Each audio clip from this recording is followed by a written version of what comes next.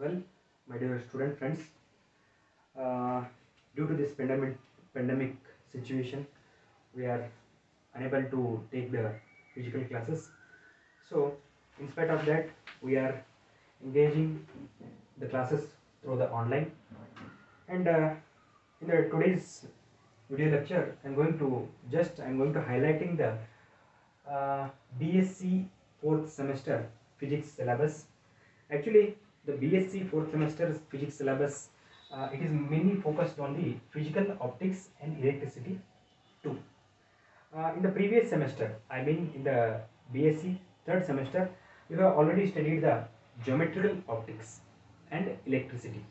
In the geometrical optics, we have already studied, that is uh, regarding about the, that is geometrical optics and abbreviations and the type of the abbreviations, and that is we can say it as that is optical points. These things we have already studied in the geometrical optics. In the geometrical optics, we are going to consider it as a light as a ray. Light as a ray. What it means? Light as a ray means which is moving in the straight line path. Which is moving in the straight line path. And in the geometrical optics, we are going to discuss about the some of the phenomena like reflection, refraction, and these things we are going to study in the geometrical optics. We have already studied. And what about the physical optics? What is the difference between the physical optics and geometrical optics? Before going to discuss these things, I hope you already know that light, it has a dual nature. Dual nature means actually light which is propagated in the form of wave, means sometimes it behaves like a wave, sometimes it behaves like a particle. Especially in the photoelectric effect, we are going to observe it is acting as a particle. In the wave nature, we are going to observe some of the phenomena like interference, diffraction, and this polarization. These things we are going to discuss. And in the waveform. And actually, in the physical optics, means especially in the physical optics, we are going to consider light which is propagated in the form of wave. Light which is propagated in the form of wave. And when light is propagated in the form of wave, it is behaving, means it is showing some of the phenomena. Those phenomena are interference, diffraction, and this polarization. Again, this diffraction and polarization. So here again we are going to sum up the things we are going to consider, that is geometrical optics, means the light which is traveling in the straight line path. Especially in the interference, we are going to consider it is as a wave. Okay, so and in the electricity too. In the electricity one, we have already studied about the some of the electric instruments and measurements, and that is again we have already studied about the Biot-Savart's law. These are all things current, that is a current electricity. Those things we have already studied in the previous semester. And here in the electricity part 2, we are going to discuss about the thermoelectricity and electromagnetic theory. And especially again we are discussing about the that is a alternating current, that is a AC current. Those things we are going to study in the electricity part 2. And I hope you already know that as per our syllabus there are the 5 units, and the first unit is related to the interference, that is related to the physical optics. So here we are going to discuss about the what is the interference, that is the definition of the interference, and what are the types of the interference, so how it is going to occurs. Here the interference due to the division of the wavefront, and interference due to the division of amplitude. And here in the division of wavefront, the interference due to the division of wavefront, here we are going to discuss about the Fresnel biprism and determination of the wavelength of the monochromatic light. And interference due to division of amplitude, here we are going to discuss about the Stokes treatment of a reflection and transmission at an interface. And again in the interference we are going to discuss about the thin films condition for maxima and minima in case of a reflected light, there is a derivation part is there, and again we are going to discuss about the multiple reflection, and the mention of the condition for maxima and minima in case of a transmitted light, the theory of the Newton rings. So how the Newton rings going to be occurs, those things regarding about the Newton rings we are going to discuss in the interference. And the next one is a Michaelson interferometer. So there is a Michaelson interferometer, there is one experiment is there, and here we are going to discuss about the formation of the circular and straight fringes. Especially there is no derivation part is there, only qualitative things we are going to discuss here, and a determination of the wavelength of the monochromatic light. Determination of the wavelength of the monochromatic light. There is a small derivation is there. Those things we are going to discuss in the interference chapter. That is the first unit. In the second unit, we are going to discuss about the diffraction. So definition of the diffraction, how the diffraction is going to be occurs, and again in the diffraction, again we are going to bifurcate into two types. One is a Fresnel class diffraction, and another one is a Fraunhofer class diffraction.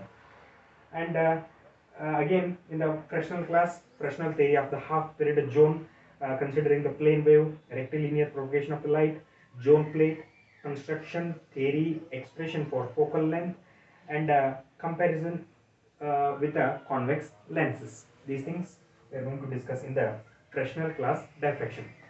And again one more thing is there, that is a Fraunhofer class diffraction. So how the Fraunhofer class diffraction, that we are going to discuss those things. And here the composition of the n number of simple harmonic motions of the same amplitude and period having their phase increasing in a arithmetic progression, diffraction at a single slit, plane transmission grating and its theory, dispersive power of the grating, resolving power of the prism and grating. There is a derivation part is there. Those things we are going to discuss in the second unit, that is the Fraunhofer class diffraction. So this is all about the second unit syllabus. And again that is a third unit, it is related to the polarization. So in the polarization chapter we are going to discuss about what is the polarization, and again here the definition of the polarization, and again in the polarization chapter we are going to discuss about the Morse law, Huygens theory of the double refraction, positive and negative crystals, retardation plates, quarter wave plate, half wave plate, analysis of a polarized light, production of a circularly elliptically polarized light, optical activity, Fresnel theory of a rotatory polarization. That is a qualitative things we are going to discuss in the polarization chapter. And here these three units are related to the physical optics. And again in the third unit, as per our syllabus, they have again they have included the electricity part. That is in the third unit, actually it is related to the electricity. So here we are discussing about the alternating current, that is nothing but AC current, that is the AC. So here we are going to discuss about the operation J, organ diagram, LCR, series circuit, expression for the current, impedance, phase, and condition for resonance frequency, bandwidth, quality factor and their relation. These things we are going to discuss in the alternating current. And again there is one more thing is there, LCR parallel circuit. Here LCR series circuit and LCR parallel circuit we are going to discuss in this chapter. That is the LCR parallel circuit, expression for the admittance and conduction for resonance using the J operator method. This is included in the fourth unit. In the fourth unit again it is related to the electricity, these things, alternating current and LCR parallel and series circuits. And in the fourth unit we are going to discuss about that is related to the electricity. Actually it is a very interesting topic, that is a thermoelectricity. Thermo means heat and electricity is nothing but a current. So we will discuss in a detail in the next video lecture. So what actually here what we are going to discuss in the thermoelectricity, especially in the thermoelectricity we are going to discuss about the Seebeck effect, and what is the Seebeck effect and its explanation, variation of EMF with the temperature, neutral temperature, and temperature of inversion, thermoelectric series, law of thermoelectric effect, Peltier effect explanation, Peltier coefficient, thermodynamic of a Peltier effect, Thomson effect explanation, Thomson coefficient, derivation and relations are there. So those things we are going to discuss in the thermoelectricity chapter, and again we are going to discuss about the thermoelectric diagram, its application to determine the total EMF, Peltier EMF, Thomson EMF, neutral temperature and temperature of inversion. These things we are going to discuss in the fourth unit, that is nothing but a thermoelectricity. In the fifth unit we are going to discuss about the that is related to the electricity too. So yeah, the unit name is the electromagnetic theory. In a short form we can call it as the EMT, electromagnetic theory. Especially in the electromagnetic theory, before going to start this unit, we are going to discuss some of the mathematical background of the electromagnetic theory. So actually these mathematics is very essential for the understanding this electromagnetic theory. Without knowing the mathematics, it is difficult to understand. So in this unit we are going to discuss about the mathematical background, that is the gradient of scalar. I hope you already studied in the first PUC scalar, vector and these things. Here again that is a continued part only. So that is the basics, and again here continued part, mathematical background, that is a gradient of scalar, divergence and curl of vector, their physical significance, Gauss, Stokes and Green's theorem. That is without a proof. And again we are going to discuss about the especially Maxwell's equations. So derivation of the Maxwell's equation in a different forms, mention of the integral form and their physical significance. Actually Maxwell's equation, it has in the differential form and integral form. Here here we are discussing the both, that is the differential form also, and also in the integral forms and their physical significance. What are the physical significance of the Maxwell's equation?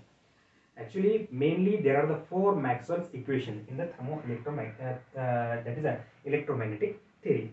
And again we are going to discuss about the derivation of the general plane wave equation in a free space, transverse nature of the radiation, and pointing theorem. That is actually this is a very important point in the electromagnetic theory, that pointing theorem, derivation. So these things we are going to discuss in the electromagnetic theory. This is all about the highlight of the BSc 4th semester physics syllabus. So in the next video lecture we are going to start with the first unit, that is interference. So this is all about the syllabus of 4th semester physics syllabus. So we'll meet you in the next video. Thank you.